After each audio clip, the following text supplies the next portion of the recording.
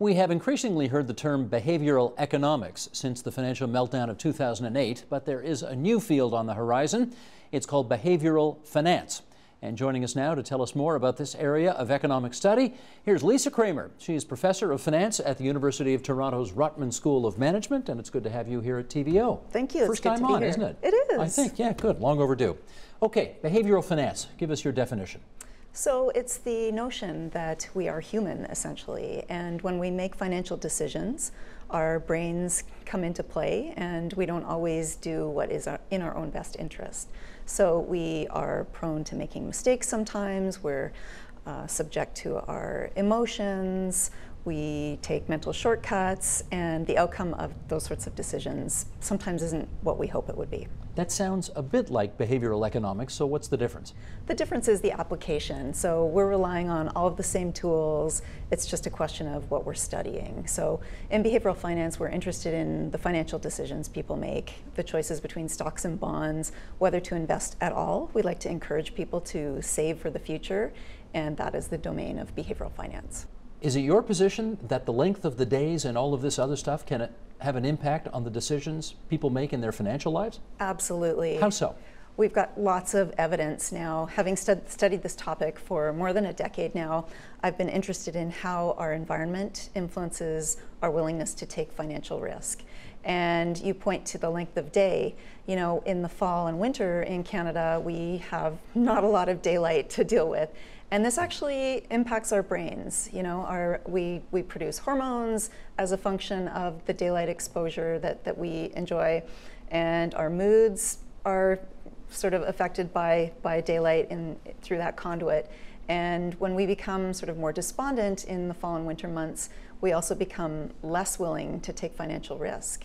And when a big bunch of us experiences similar changes in our mood at the same time, this can affect the prices of financial assets that trade in big markets. For example? For example, in the fall, it's probably not a coincidence that lots of big market crashes have occurred. So the crash of 1929, October. The crash of 1987, October. Even the 2008 market crash, October. September, actually. September? Yeah, September, yeah, it was October. A little before. Yeah. I mean, it's just all concentrated in the fall. And you think part of the reason would be days are shorter? We're going a little, we're unhappier? We are. We're all getting a little bit more despondent. And with that change in our mood comes less of an appetite for financial risk.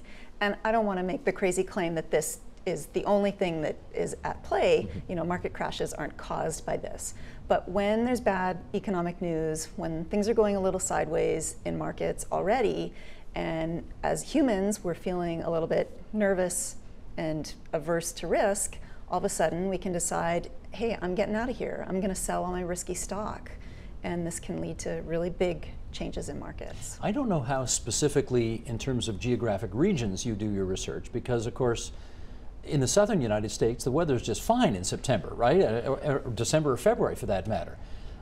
Have you been able to discern whether or not there are decision differences in investing between people who live, say, in Arizona, California, or Florida versus those who live in, you know, Saskatchewan, Ontario, New York State, whatever? Yeah, great question. We can actually exploit differences in latitude across different regions because, of course, the further north you go in the winter, the less daylight there is. So we've looked at a broad range of countries, and the more north we go, the bigger these seasonal effects in markets. And as you might guess, when we look at southern hemisphere countries, where the seasons are out of sync by 6 months, everything shifts by 6 months in markets as well. So yeah, absolutely, location matters.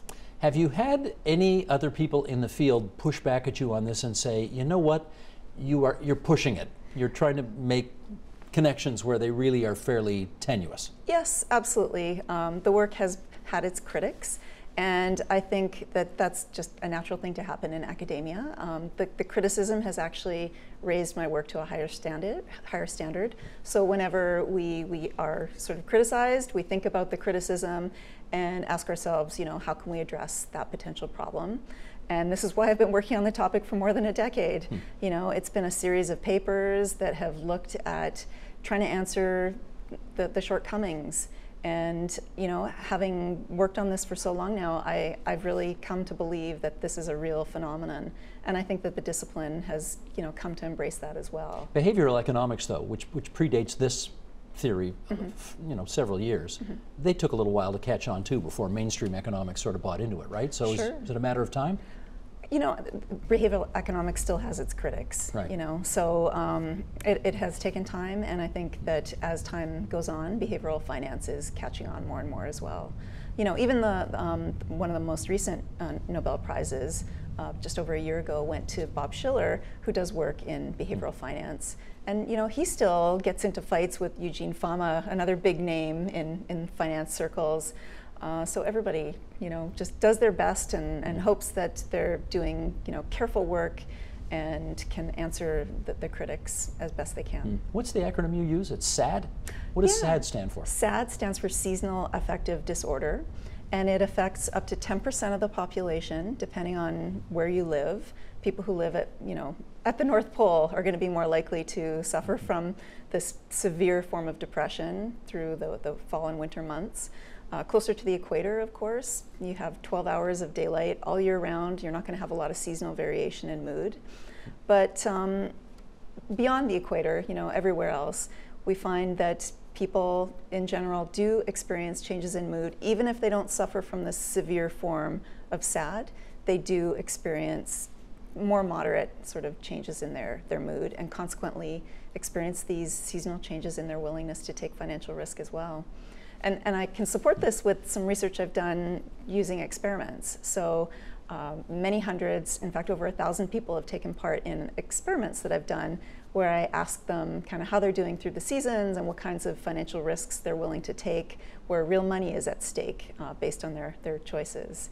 And we find really big changes through the seasons. So if this theory takes on added currency, and let's face it, there's a lot of common sense to this, right? If you're depressed, you're not going to make as good decisions as you would if you weren't depressed, presumably, right? Yeah. So what's the solution to our bad behavior as a result of shorter days, increased depression, all of these other external factors that you might suggest? Well, I think the first step is to recognize that this is real. It's just completely natural to experience emotions, and to try to pretend that we can make decisions immune from our emotions is just naive. So, a lot of economics is actually built on the premise that emotions don't affect decisions. So step one is recognize this is just silly. Emotions are real. Anybody who's bought a car knows that emotions affect financial decisions. For sure. It's obvious. Yes. For a house. Absolutely. Yeah. Same applies to finances. So step two is, once you recognize that this is real, just be really careful about when you're making your important decisions. You just don't want to make those decisions when something is going on that is inducing strong emotions. And this includes the seasons, amazingly. So, we just want to be aware, what time of year do we want to make the decisions? If we're making decisions at a point when the market is really, going crazy, that's probably not the best time to make a dramatic change in the portfolio. So these things happen more often in the fall. So maybe make the decisions at a point when there aren't a lot of emotional things going on in your life, markets aren't doing crazy things, and recognize as well that as the seasons change, your appetite for risk might change. So think in advance about how you're going to deal with that. We're making the assumption here, of course, that being risk averse is a bad thing, whereas being risk averse in September of 2008 was probably a really good thing. Potentially, right? If you were feeling fine until the market started crashing and then all of a sudden you sold everything, that was a really bad time to be risk averse, because you ended up selling your assets just when they were worth, quite a little amount of money.